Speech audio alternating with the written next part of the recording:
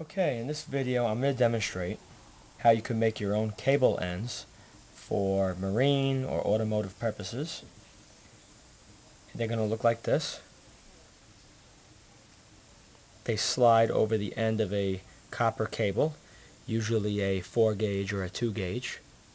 In my case I need this for a small inverter, so this one will fit a 6 gauge wire. Now to make the 2 gauge ones, it's the exact same way as making the smaller one, but instead of using 1/4 inch copper, you're going to use 3/8. You want to make sure you use type K or L copper, not type M. Type M is rigid copper, and type K and L is refrigeration copper, which has a thicker wall, which is what you want.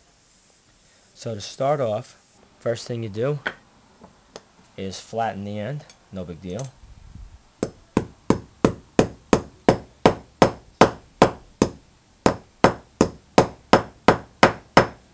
Okay, it's perfect.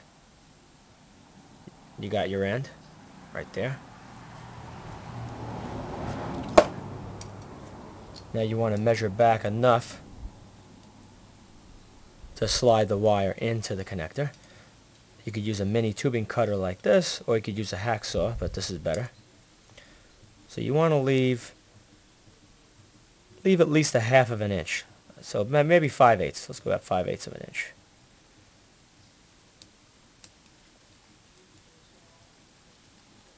Put that in. That's good. Spin that around.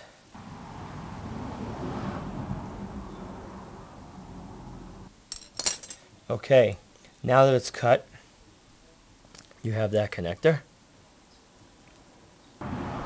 You're going to want to ream this hole out because it's flared in from the tubing cutter.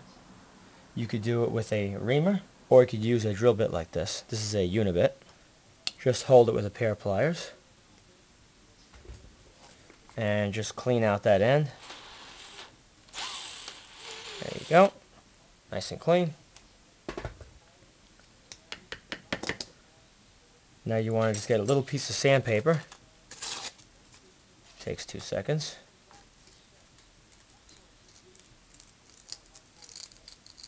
You want to make it fit into the diameter of the pipe, like that. Just reach in, clean it thoroughly.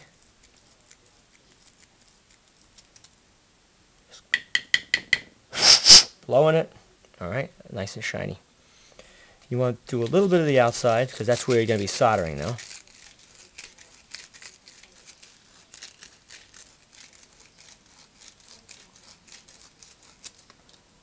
Now you could, I have a crimper for this, a special crimper.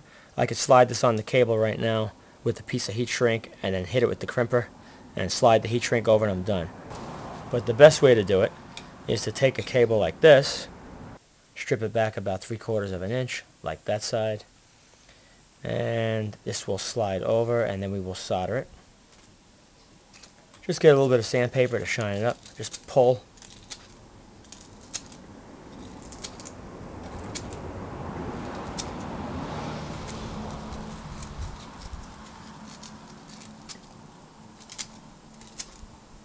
That's it for a minute. Okay, before we solder this, we're going to slide some heat shrink over the wire, all the way down, away from the heat. We're going to be using a propane torch. Regular plumbing flux is fine.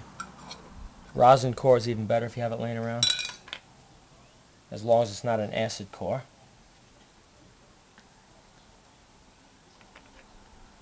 Just coat the wire nice.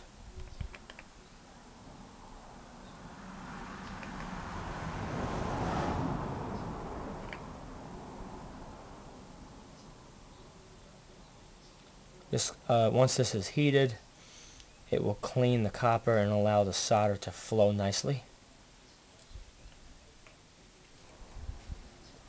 So this is ready to go. Now we have to drill a hole where your wire is going to go. That's simple to do. Just gently hold it in your pliers. Go about 1/4 of an inch from the end, 5/16.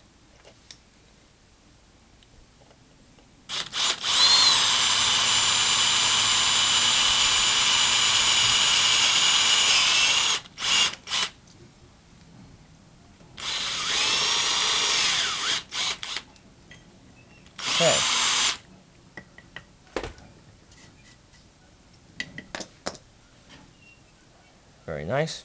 Now you're going to take a file just to round off this edge.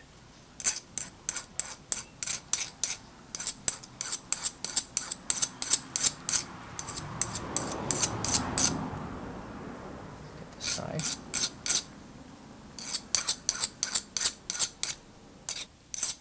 Okay. There's your finished connector, as good as one you would buy in a store, and it costs you next to nothing to make because you have a foot of pipe.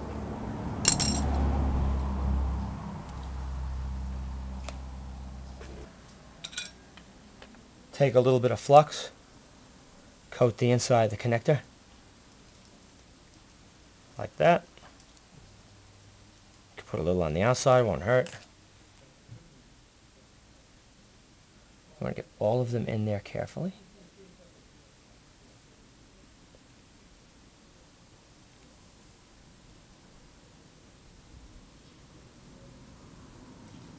Okay, slide it down.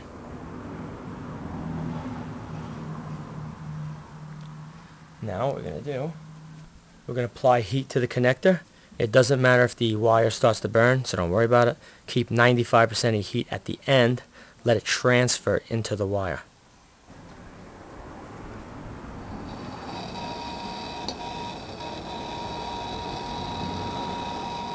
Solder will flow once it gets hot enough.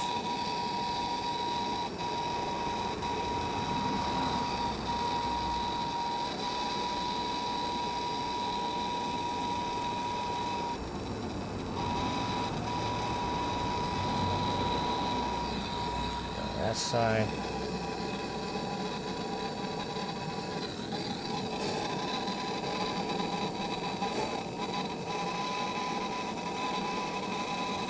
There we go. Filling it up right now. Put a lot of solder in there. Good. Cool.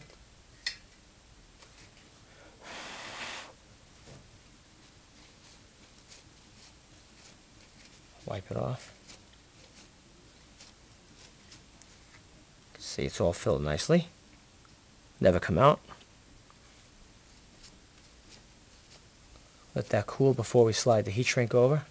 Now, if you're going to use this for marine purposes, it's a good idea to use an adhesive like this, the E6000.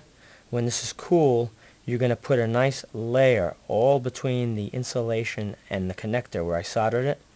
Put a nice layer all the way around, and then you're going to slide the heat shrink over up to there. And then you're going to heat shrink it, and it'll all dry and be waterproof. Slide it over like that.